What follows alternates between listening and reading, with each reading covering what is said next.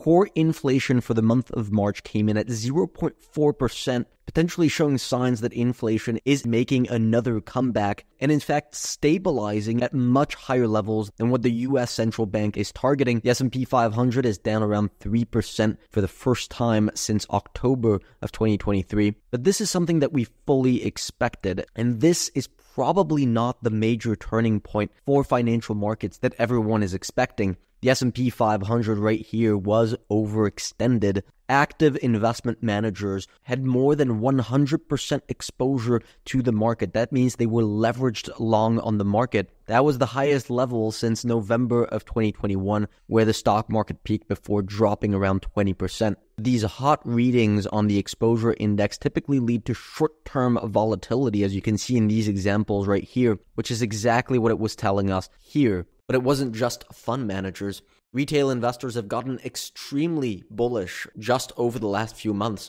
In the past, these types of hot readings also predicted you were going to see some short-term volatility in the stock market. So both fund managers and retail investors got extremely bullish on the stock market recently, pricing in very quickly that the Federal Reserve was going to be cutting interest rates in 2024. And this week with the hot inflation print, they got a wake-up call. Long-term bond yields are spiking today. When we look at the previous instances where the 10-year yield has spiked like it is today, typically that has coincided with corrections on the S&P 500. So far, this is what is fueling this pullback on the S&P 500. But this rise in yields is not necessarily a major turning point for the United States economy or the stock market. This is a simple correction of expectations that we've been following on these videos and with our members. The Federal Reserve interest rate is currently at 5.3%, and the Fed has been clear about keeping rates elevated until inflation is back under control. When we add longer-term yields on top of this chart, you can see they're substantially lower than where the Federal Reserve interest rate is.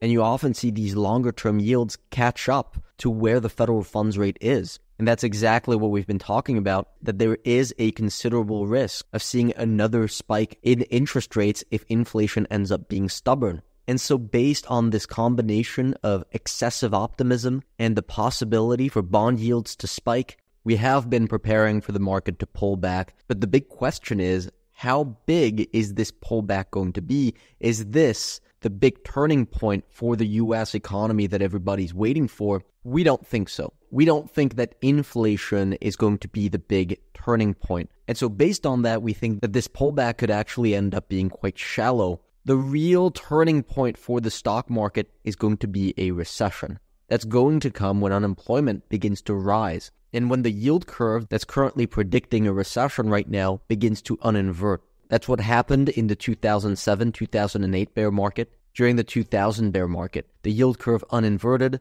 and unemployment began to rise. Currently, that's not what's happening. The yield curve is not uninverting, it's staying stable, and initial jobless claims have been trending lower. Now, we do expect that we're on the edge of actually seeing that begin to happen, but as of now, that's not the case. This pullback that we're seeing is not based on recessionary concerns or economic weakness. It's just a simple correction after overly optimistic investors that got too excited about inflation coming down are getting proved wrong. And as soon as disinflation comes back into the picture, we'll start to see the market pick back up its momentum. So we're actually getting ready to start buying because the general structure of the market is still bullish.